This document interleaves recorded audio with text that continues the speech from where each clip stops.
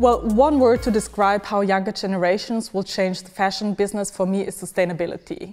They will have completely new demands to what it means to be an end-to-end sustainable brand. This industry is about emotional attachment, loyalty, and excitement for brands. And we are very convinced that in the future that brand love and brand loyalty will very much be dependent on the sustainability attributes that a brand enables or builds with its consumers. There will be a clear growth in different types of sustainable fashion consumption. One is obviously products that are made out of more sustainable materials. It could be recycled materials, or it could be lower CO2 impact materials such as organic cotton instead of regular cotton. But it could also be what we call circular business models, basically resale, rental, to some extent also repair and refurbishment.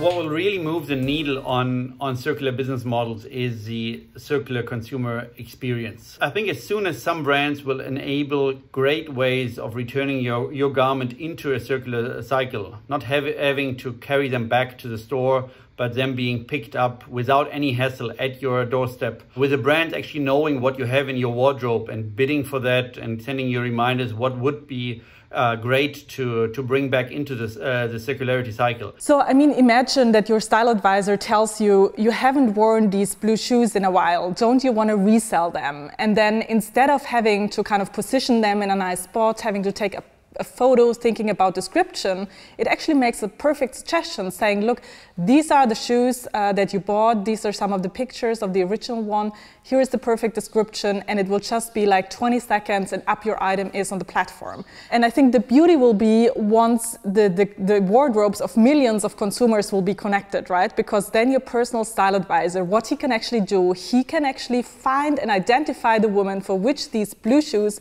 would be the perfect match to their wardrobe, right? So also the reselling process will be kind of done in a second. And that's the moment when end of ownership really will be big scale.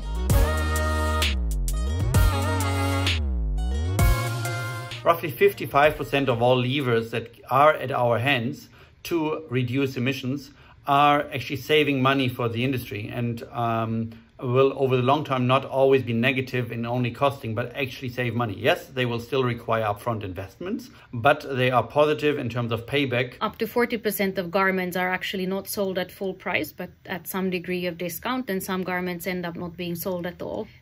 Cutting overproduction in half from where it is today would make a huge contribution towards a lower carbon footprint of the industry. What I would ask all the CEOs in the fashion industry to do is really take that end of ownership thinking seriously, and how will it disrupt their business model. So if it's for a brand, how can they make sure that they will be well represented in that ecosystem? So it's not only a need, but it's also, I believe, a huge opportunity for this industry to reinvent itself and create things that are actually exciting to the consumer.